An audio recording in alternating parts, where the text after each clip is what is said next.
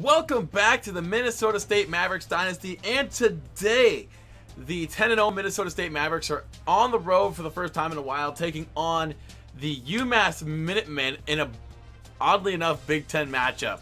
I put these guys in the Big Ten this year. If you guys haven't been paying attention, just so I could even out the conferences and try and get a East and a West team to get involved. And UMass seemed to fit the bill as far as East, but maybe not like prestige-wise. I guess it's like the same thing as like throwing Rutgers in the Big Ten. But if you guys are excited for today's video, make sure you guys drop a like. If you're new to the channel at all, hit that subscribe button down below.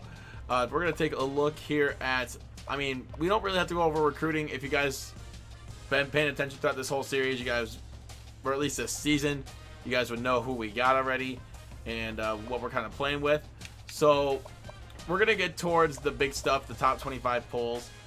We don't have anybody left to recruit, so that's why I don't want to really go over it, because we've been done for the past few weeks now. So Michigan State still number 1. We're still number 2. 3 through 10 is South Carolina, Oklahoma, or LSU, Oklahoma, FAU, Wisconsin, Stanford, Air Force, and welcome to the top 10, Old Dominion. This is interesting, guys. I don't think I've ever seen a more weird top 25 than this one. Like, Florida Atlantic is weird enough, but then you add Old Dominion in there, and both of them are a Conference USA team. I can't remember which side. I think Old Dominion's on, like, they're both in separate conferences, so wait till those two teams play in their respective conference championships. That's going to be nuts. 11 through 20 is Arkansas, Texas, Florida, Clemson, North Carolina, UCF, Navy, Southern Miss, Colorado, and UCLA. 21 through 25 is Auburn, Virginia, Florida State, Georgia, and Purdue. Other receiving votes go to Washington State, New Mexico, Oregon, Texas A&M, Fresno State, Ole Miss, and Houston. So we got a lot of interesting teams still going out and about in the top 25. Conference standings look like this. We're 10-0, 7-0 in the conference. Wisconsin's starting to pick things back up after they had a 4-3 start. Purdue's been really good. Minnesota's been eh. Iowa has one more game left to continue for bowl eligibility, but they've been kind of eh. Illinois, they've been solid. They've been above average this year, I will say. Northwestern and Nebraska have been at the bottom of the barrel. Michigan State, top tier team. They're really good. They're really good defensively and really good offensively. They're scoring over 40 points a game on offense and giving up less than 20 points a game on defense. That's incredible. Penn State's been pretty good in conference. Michigan's been average. So has Ohio State. Indiana's been okay, or below average. Rutgers has been hanging around 5-5, 500 at least. Maryland's been pretty bad, and so has UMass. UMass is probably one of the worst teams in the whole country, offensively at least. They're only scoring about 12.5 points a game.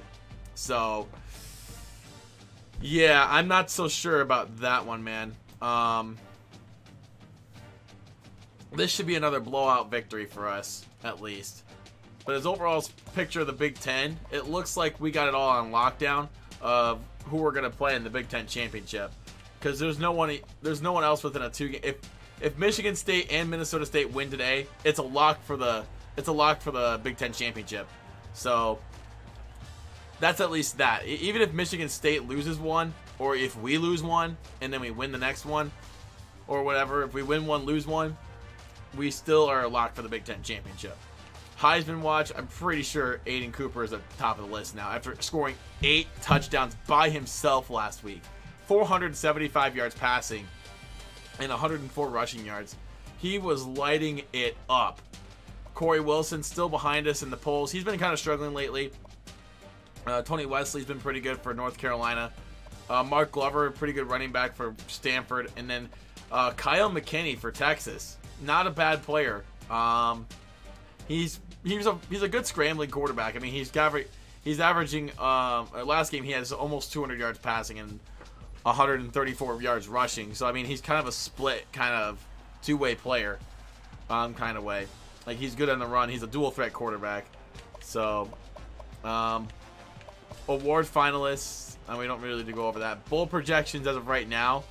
As of right now, it has us, top 2 teams, Michigan State and Minnesota State, in the national championship, but that's going to change. That's going to change, like, as soon as the Big Ten championship happens. I mean, if we end up going back-to-back and facing each other in the Big Ten championship and the national championship, that'd be insane. I doubt that'll happen, though. I doubt it. One of these 2 teams is going to win. So, with that being said, of course, let's take on UMass in possibly the biggest cakewalk of the season. I will see you guys on the field.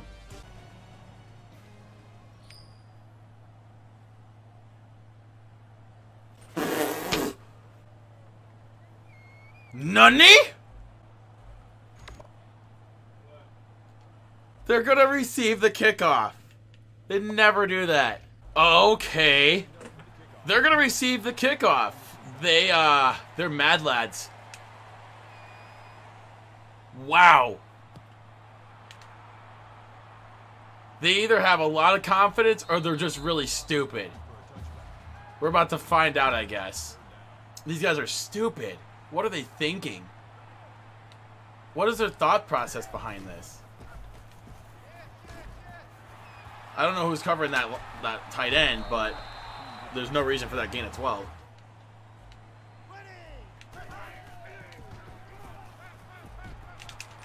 Oh, it's intercepted. Oh, no. This is going to be a disaster. Kenyon Wright. This team is so bad. I don't think I've ever seen a team worse than this. This team is awful.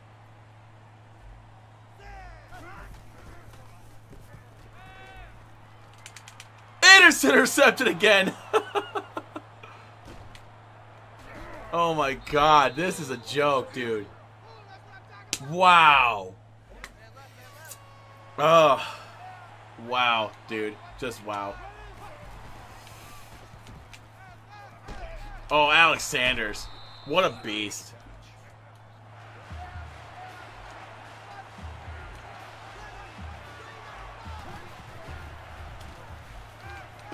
Oh, Joel Davis, touchdown. Wow. Here we go, man. Here we go. 5 of 8 for 18 yards. 5 of 9 for 18 yards. Tackle. Come on.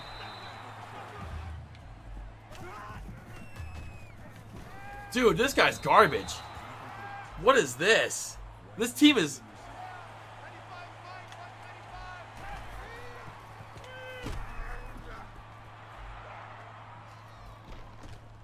That's what I'm talking about right there, Tyrell. That's hot stuff.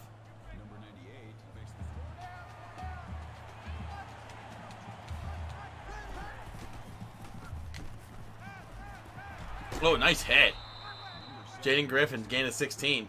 They think they're gonna get it. They think they're gonna get it easy, man. They got another thing coming. Although I will admit, this corner that Jaden's being covered by is a pretty sure tackle.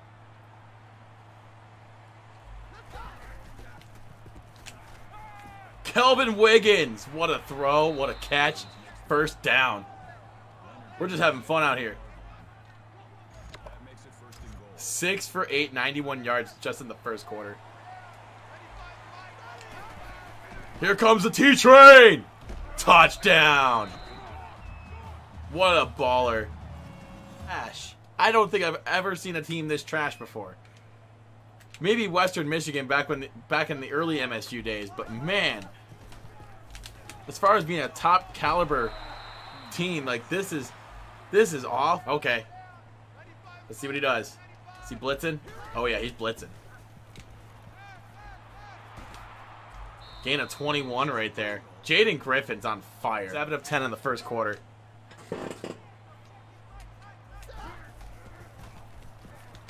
Another catch by Jaden Griffin. Oh, he's got the stiff arm to go with it. 23 on that one. They can't.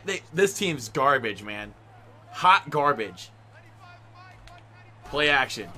Going deep. Looking for Alex Sanders. He's got him. Down at the 1.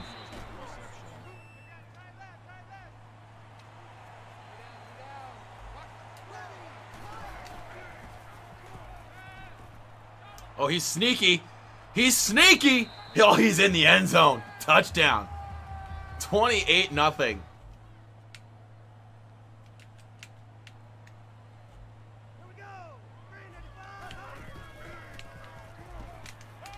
Jesus. 8 of 14 passing. This dude is trash. Oh, what in the world? What was that? I wasn't even paying attention. Did he botch the punt?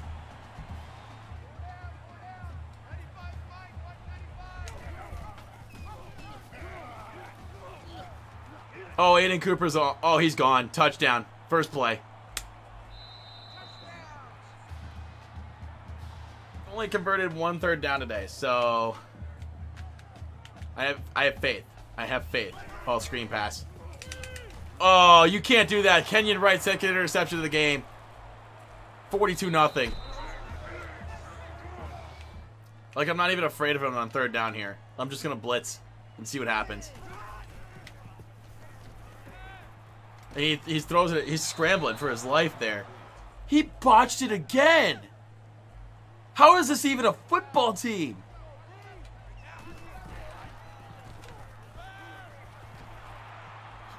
$24 yards from Alex Sanders.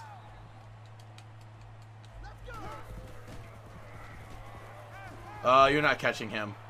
He's got wide open spaces, man. Oh my God, another touchdown from Aiden Cooper. It's 49-0. And we're not even at halftime. 7 on 3rd downs. I have no words for this right now. This is purely insane. Another sack by Brody Hanno. His 2nd sack of the game.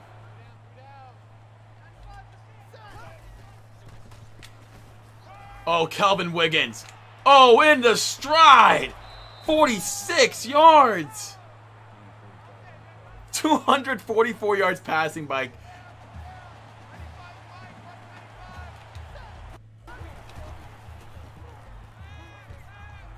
And I'm like, nah. I'm going to score more touchdowns.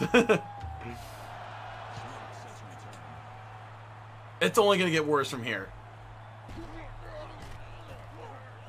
Oh, no. We got down to the 34-yard line on a 60-yard return. Oh, no. 33-yard. Running bigs out here, baby. John Tolbert, the T-Train. 15 yards.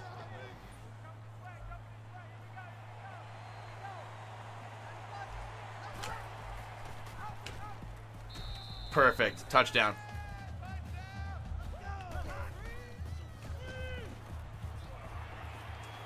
Oh, Jesus, no. How the frick did he get 23 yards on that? They got, like, you're playing UMass, dog. I don't know if I should congratulate you or if I should be like, yeah, this is the product of UMass being that bad. Dude, they got another one. I was playing zone, that's why.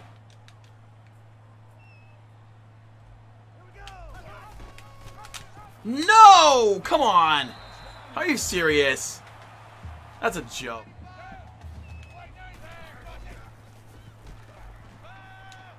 Jaden Griffin, baby.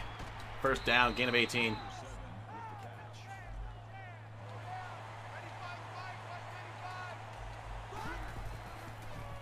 Jaden Griffin. Is that a touchdown? That is not a touchdown. Oh, my goodness. Biggs versus Biggs. Tyrell Smith, touchdown. Here we go.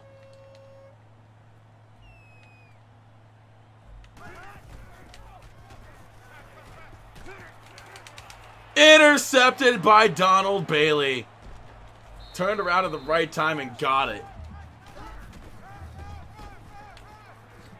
Tyrell Smith. Oh, he fumbled. Oh, God. Come on. You can't do that. Oh, Jesus. What the frick? How is he suddenly tearing apart my defense? To UMass.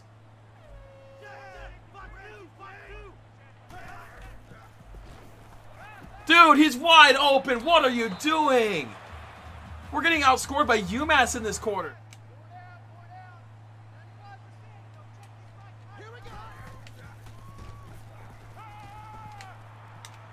Jaden Griffin. Touchdown.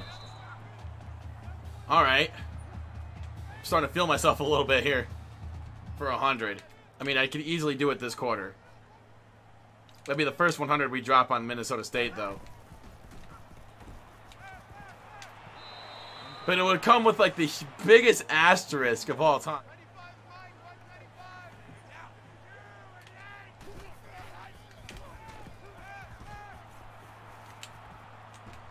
Oh, what a catch by Alex Sanders, and what a throw.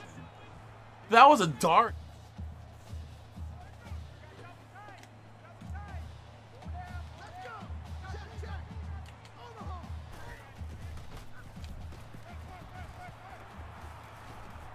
Are you freaking kidding me? He shoestringed me. What a bitch. Cheap ass.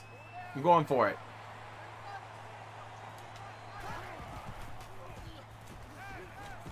Oh, there's Dennis Schroeder. Gain of 23. Who do we got out there?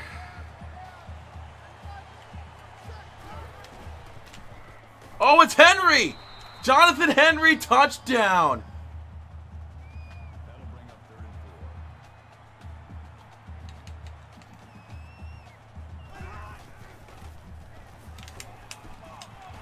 Hey, guys, defense. Something.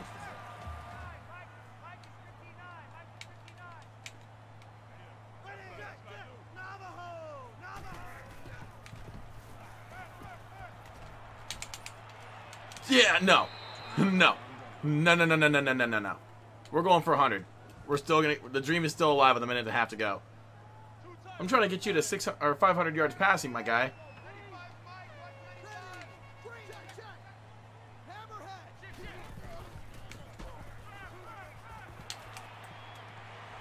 Oh, and he's going to get that and more.